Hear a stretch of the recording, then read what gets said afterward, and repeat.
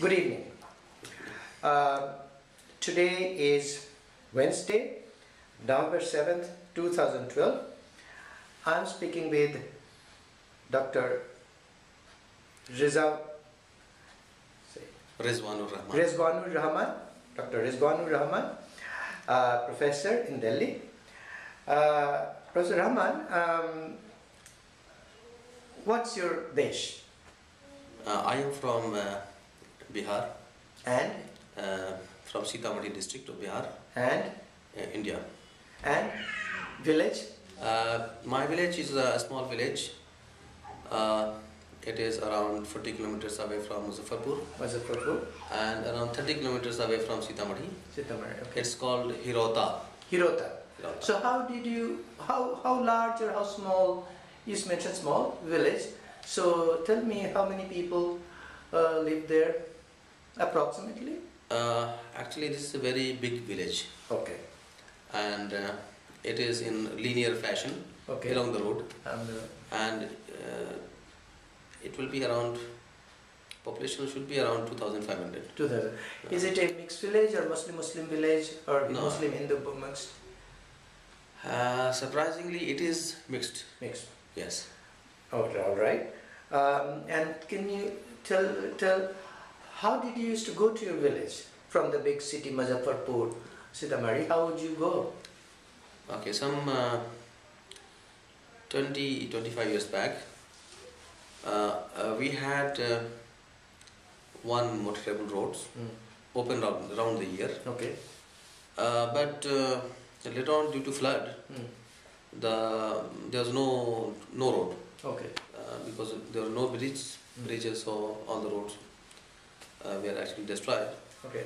So for 10 or 15 years, there was no round-the-year traffic on those roads. So what did you do? So we used to travel around 15-20 kilometers on foot or on bicycle to reach to the nearest bus stop. Okay. From bus stop, we used to get. So you walk 15, 20 kilometers? Yes, it was normal. It was normal those days. So how long would it take? It used to take around 2-3 hours. Okay. Now, did you go to school in your village? Yes. Initially, I started my schooling in the village. Okay.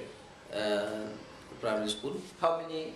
Primary. Primary school. From there, I went to a middle school, which was just I think 2.5 kilometers away. And how did you go to school? Walking. Walking. Okay. Those days, we used to walk. Okay. Then I was sent to a school too far from my village. It is located in Champaran district. Okay. Now it is under Dhaka subdivision. Okay. Of Champaran district. Okay. You went to college there? I went to a school. Okay, school. It was high school. Did you live with a relation or a boarding house? No, I lived in the hostel. Hostel. So I did my matriculation from that school in 1985. Okay. And after that I came to Patna for +2. Okay. In those days we used to have college for +2 education. Okay, yes. So I did my +2 from Patna. Patna, and then you did your... Then I came to JNU. JNU for your doctorate? No, I came for 5 years integrated MA program in Arabic language. Okay. And then I continued till PhD. Okay, did you from NYU? No. So JNU? JNU. Okay. Yes. Now, can you tell us a little bit about your house? How is it? It's a small house, big house, tin roof, flat roof. How do you describe your... Okay. Actually, my ancestral house, it was mixed kind of house. Okay. It was one tiled roof, one side. Another side it was thatched. And we used to live together till the death of my father, till 1992 January. Then we separated. My father, since in the Muslim, according to Sharia law, if your grandfather is still alive and your father dies, so you don't get any property, any share from the property of your grandfather. But so But you're living in India, but why are they following Sharia law? It is a personal law. There are actually personal law is followed in two cases. One is marriage and divorce. Another one is distribution of the property. And the rest of the cases, Sharia law do not apply. So, in my case, so it is called Haq Mahjub. Once your inheritance is finished, you can't get anything from your grandfather. So your grandfather inherited the property? Yeah, grandfather was living. My father died, so I didn't get anything. So, but later on, due to some pressure from society, from relations, he agreed to give something. Okay. So we built a house just next to the old house, and it is this roof. The roof is not this RCC roof. It has tiles. Okay. This, one story, two story? Stone slabs. So one-story house, but very big house. Very big house. With a lot of veranda and kitchen. Yeah. And toilet. There's toilet complex, not toilet. Now, let me ask. Of course, yours is not a Bihar was not partitioned, so it's not a partitioned issue. But let me ask you, since you mentioned your cousin, we are going to come to that quickly. Growing up as a Muslim in Bihar, how was easy or difficult for you? Was it any different from any others? Was it any? I'm curious. Yes. Actually, we never thought about this because there is no difference between Hindu and Muslim. Good. I mean, that's why. So in the village, since economy was based on agriculture, so everybody used to borrow everything from everyone. Muslim, Hindu. Very mixed culture. Mixed culture. We never thought that my neighbor was Hindu. Is it still there now? It's still there. It's still there. Okay. So we never thought that somebody who was Hindu, dhobi, washerman, we used to call him uncle. Still we call him uncle. And we never thought that he was Hindu. Yeah. So, and his sons were my brothers.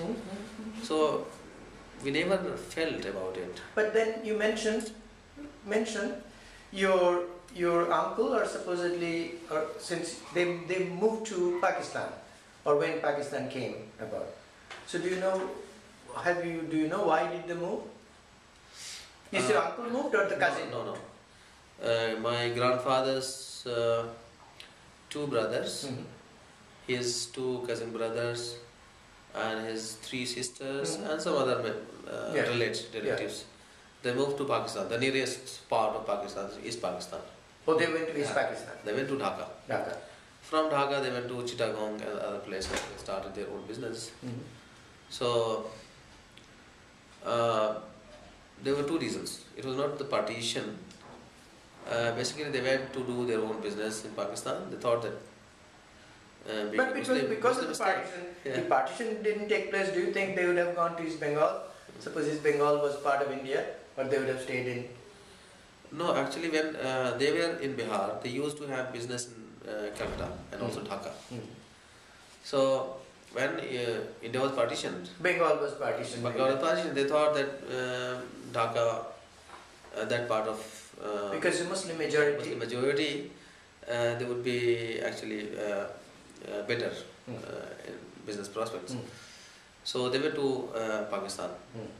East Pakistan. Yeah. And they didn't go in 1947. They went later on. I think 1962 or 63. Okay. So quite later. Yeah, quite later. So they, by that time they have already seen that East Pakistan. They know, and they also know the Bihar. Yes. But they still decided to migrate there. No, actually they wanted to migrate only after 60, only because they wanted to see whether it will be a safe place for business. Yeah. So actually they already had their own business interests before. Okay. But they didn't migrate. Okay. They wanted to see the environment, security environment. Okay. But there were two uncles and couple of aunts also migrated. Yeah, everybody moved. Okay. And they went to Dhaka, from Dhaka to Chittagong and other places. They established their own factories and some other kind of What business. kind of factory do you know? What kind of business? They used to have one jute factory. Okay. One person was in transportation. Another was doing something on dock. Okay. I don't know. Do you know their names? My Or just uncle? yes, no, I know some names. One there's one brother of my grandfather who is still alive. He lives in Karachi. His name was Mustaqim. Hakim, not Mustaqim, Hakim. And husband of my grandfather's sister, his name was Muqim. Okay. Now he's no more. Okay. Now there are several people. No, do I forget before I move on? I forgot to ask you, what's the name of your parents? My father's name is Muhammad Kalimullah. Kalibullah. Mother's name is Hamda Khatun. Okay. What kind of profession were they in?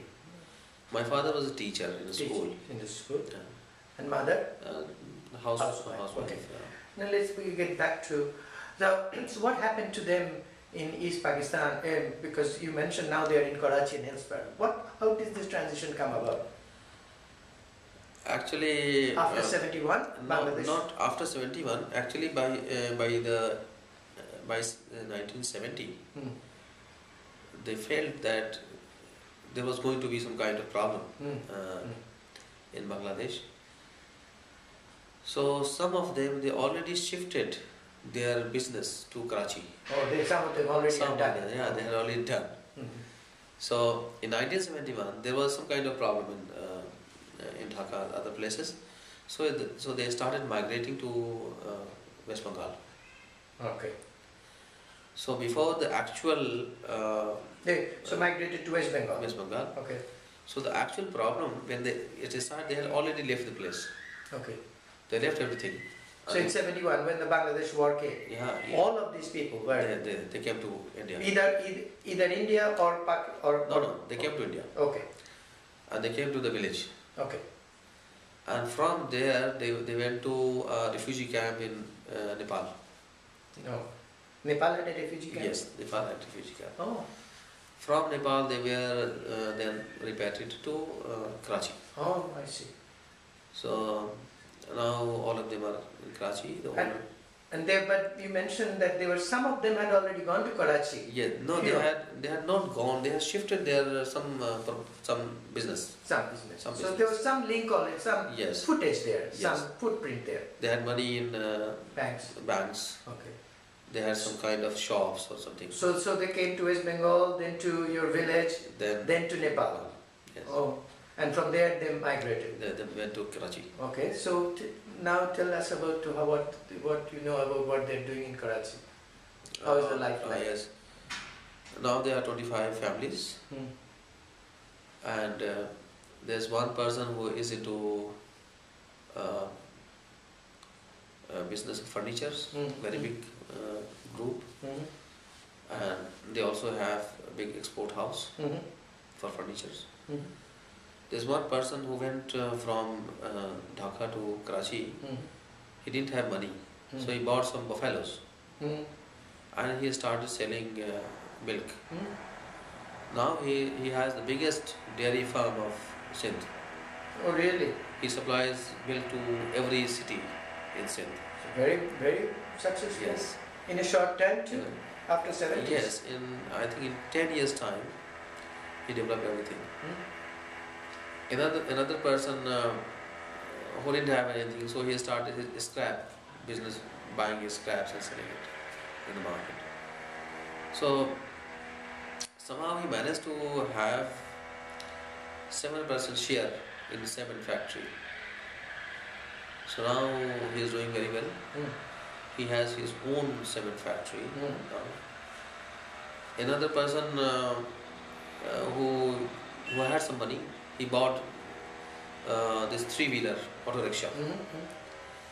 And now he has more than 2,000 vehicles, mostly trucks and buses. Oh, It's a multi-millionaire. Yes. Okay. Another person who was not very good in business, so he started a shop. So that's a business too. Yes, a small shop. Now he has chains of shops in Karachi.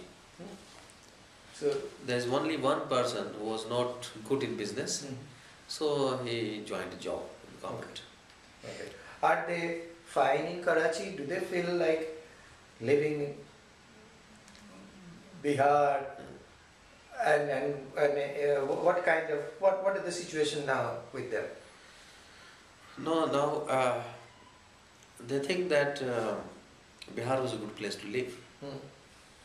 But LIV or LEAV? Live, Okay. LIV, live. Good place to live, Bihar. Because in those days there were not so many problems, and life was good, and agriculture was sufficient to support the family. But it was not a good place for business. Okay. So Karachi is good place for business. Even today. They feel secured. But not secure. This is the problem.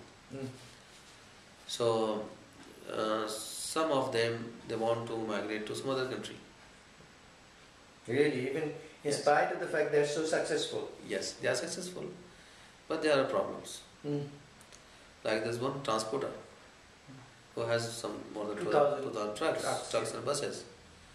So he says that in a month actually he is losing 2-3 vehicles. 2-3 vehicles? Yes. That's a lot. People can barely have one, many people. But he is supposed to be a small transporter, not very big transporter. Because big transport companies are owned by Punjabis. That's it. And he is losing these vehicles not because of ethnic violence, but also due to rivalry with others. They are just crippling them. Yes. They're damaging it, or destroying it. So, and there's no support from the government. There's also one of the problems. So even security is a big concern. They have their own private security guards. Their houses are basically guarded around the clock by security guards. Armed guards? Armed guards. So these are some problems. Okay. Yeah, so let me ask, what do you think, we are focusing on Bengal or others, but because they went to Bengal, what do you think this partition of Bengal, did anybody benefit?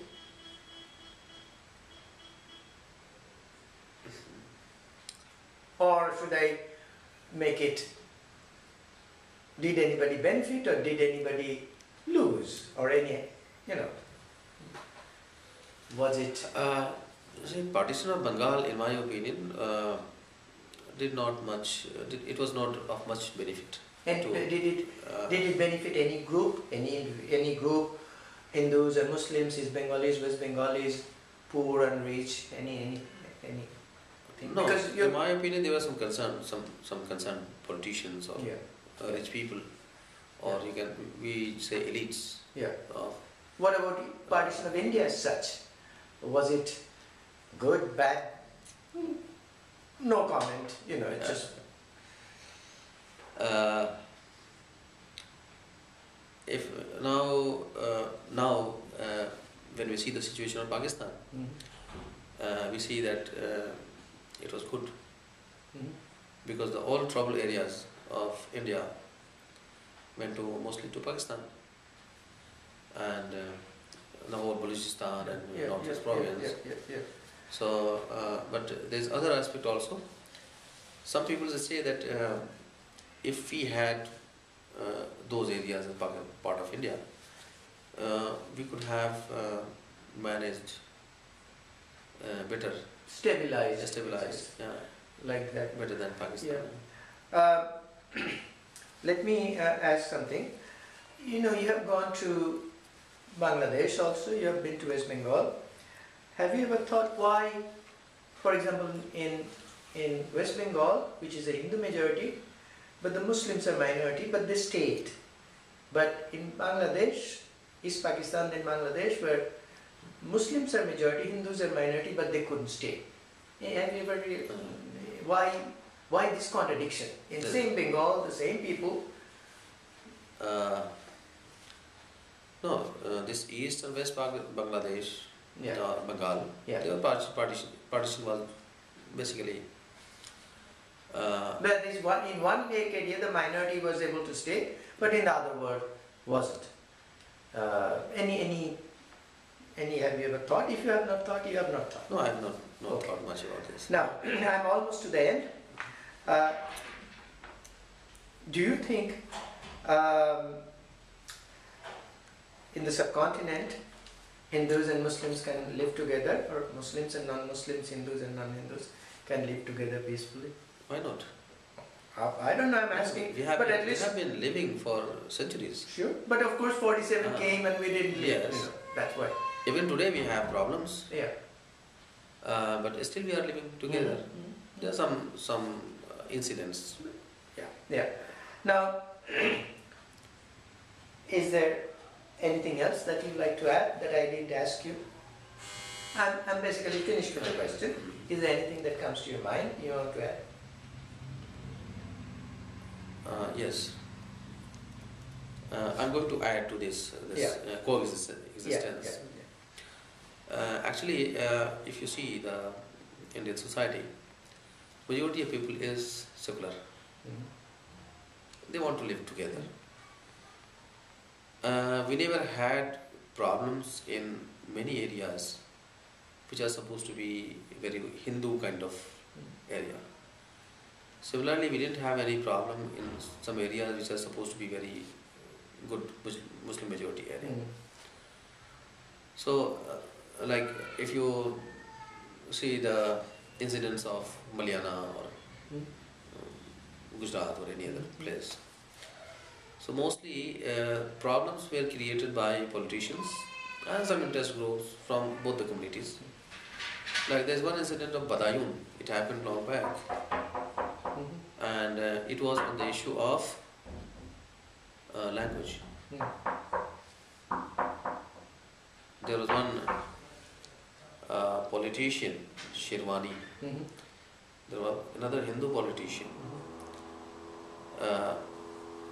They wanted to actually promote their own self. Where was it? What region? It was in Badayun of UP. Uttar Pradesh. Uttar Pradesh. When this Urdu language was made second. Okay. Second language. What time period? It was after 90. 90. After 90. So Urdu was made a second official language of UP. So one group came to the street opposing this move. So Shirwani came with his group in support of Urdu, which was actually not necessary. In the meantime, there was clash and riot started, and it went for several days, and several people died. And which was actually this demonstration was of no use. If it was there was no threat for Urdu. Similarly, there was no threat for Hindi also. If you have an official language, you can also add another language. And implementation of Urdu as second official language cannot actually harm any other language. Where it is only just paperwork, you want to just appease a community and you do it. And it is of no use for any community, or it is also not helping the language. But such kinds of incidents, it happened, and it is creation of some politicians for their own purpose. All right. Thank you very much. Thank you.